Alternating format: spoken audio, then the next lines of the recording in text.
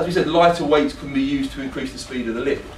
Yes, they can, but only if we appropriate the correct lift. Only if we say, I'm going to do a really light explosive weight today, and I'm going to power snatch it, or I'm going to go really heavy today and do a full clean or do a clean pull. There's no point in saying I'm going to do a light day today and power clean it. The movement mechanic will break down, it won't be the same movement. As we said, well, we only jump at half effort, only jump to a half extension, you wouldn't do it.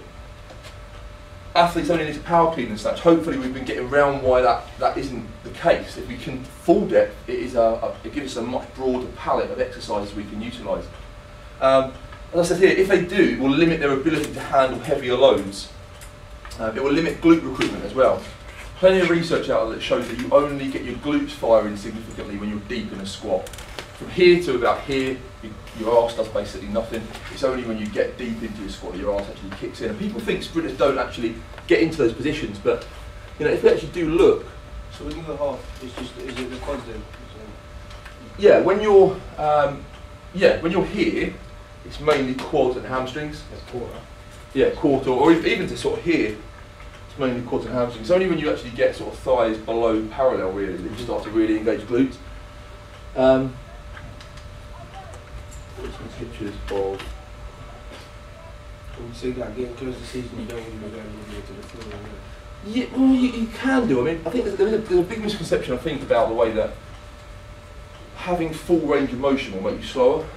It's a slow range of movement. Yeah, I mean, it's if you've got full range of motion, people think that, you know, sprinters need to be tight, but there's been plenty of research done which is showing that as long as you strength train through a full range, you don't actually lose explosiveness. You would lose it through pure stretching, but not through actual lifting, if that makes sense. But if you look at like joint positions, I mean, if we look at that is a full squat.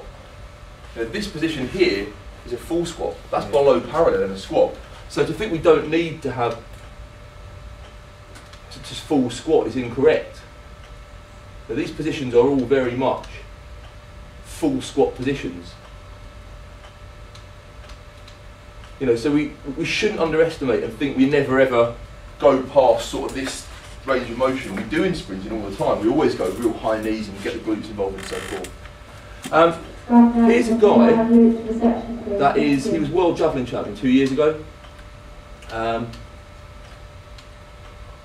what you'll find, what you'll see in this, is someone that's never been taught really to descend under a bar.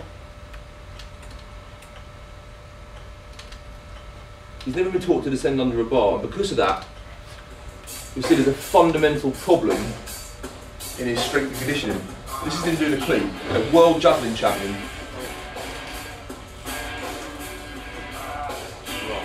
Good weight on the bar. Yeah. How much on it?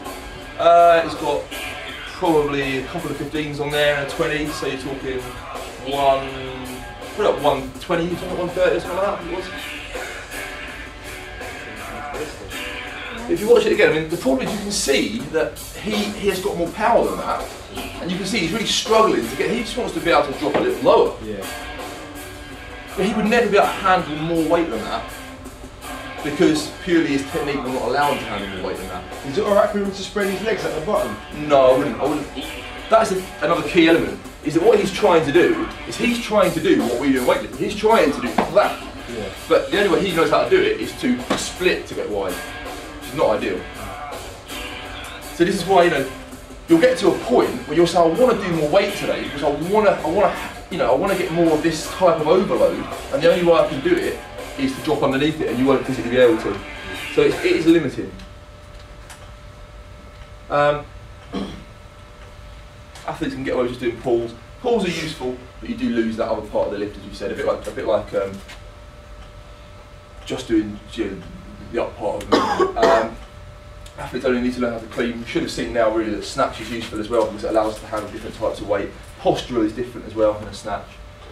Weightlifting is dangerous, no evidence at all for that. I think not weightlifting is dangerous for kids mainly. You'll be putting people out into an environment where they're under high forces and you haven't prepared them for it. That is dangerous. Weightlifting is dangerous, period. It's not very safe in the Olympics. It's like the lowest injury risk of any sport.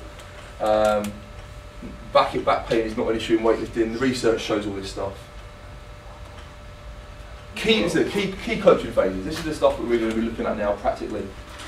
If we're going to learn to clean, we've got to learn the front squat. It's that simple. But you have to learn the front squat, and you have to learn the front squat with good form and with a significant amount of depth and good posture. We have to learn how to overhead squat as well. If we're going to learn how to snatch. I'm not sure if you guys do overhead squats or not, but it's worth having a look.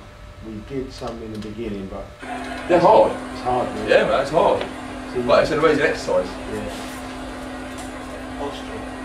Posture, for all manners of all form of control, but especially if you want to become a good, get a good snatch, you need to be overhead squat. Because, sorry? You want to be able to keep your form together, you want to be able to keep control, but you want to really just load like you would any other lift. Still go as heavy as you can cope with, pretty much.